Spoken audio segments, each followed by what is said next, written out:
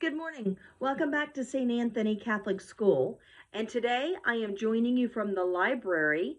Today we are celebrating our love of books and our love for places to read. Growing up, the library was always one of my favorite places. And as a middle school language arts teacher, I enjoyed reading so many of the books in here. I have a large number that are my favorites, and I will share with some of those with you shortly. But if you will join me first, today we are going to start with our prayer as always.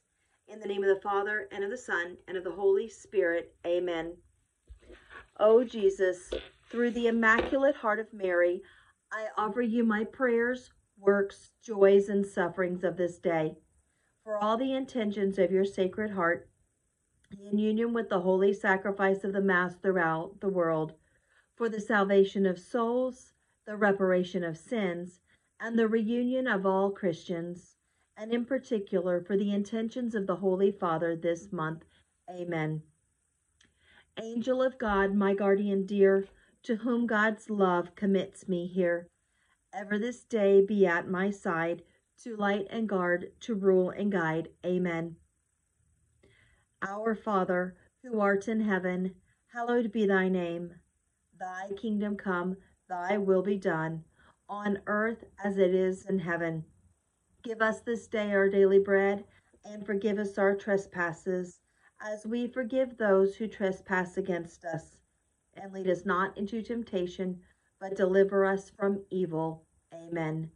In the name of the Father, and of the Son, and of the Holy Spirit. Amen. I brought a flag in with me for our Pledge of Allegiance.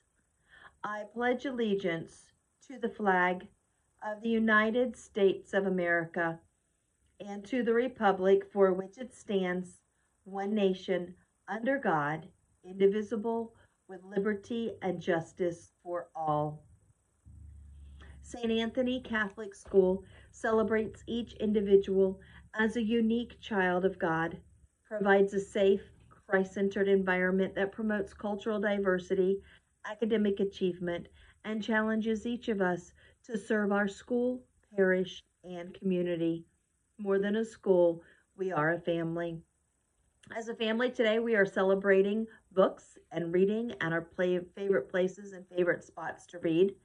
And I'm going to share with you the title of my favorite book that was one that I've loved since childhood. And it's had a lot of good meaning for me as an adult.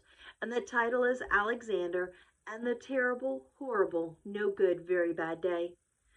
If you were to read about Alexander as he goes through his day, you would learn that he had issues with shoes and with gum in his hair. And throughout the book, he just tells everybody that I am having a terrible, horrible, no good, very bad day.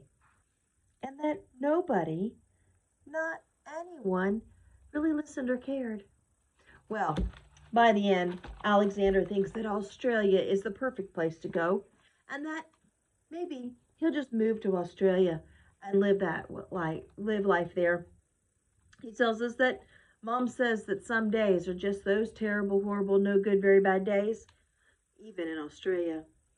I don't know about you, but maybe there's a place we could go where we could find our joy and our happiness and not have those terrible, horrible, no good, very bad days. You should read it. You'll get a good laugh out of it.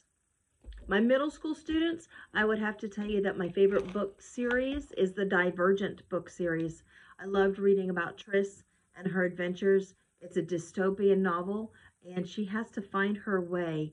She remains true to herself and true to the character that she is and that she was written to be.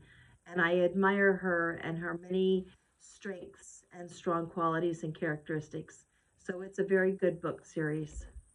I hope as you go through your day that you have a blessed day and that you can enjoy all of the adventures ahead of you. I'll be looking forward to seeing your favorite books and the places and the spots that you like to read. God bless you and have a great day.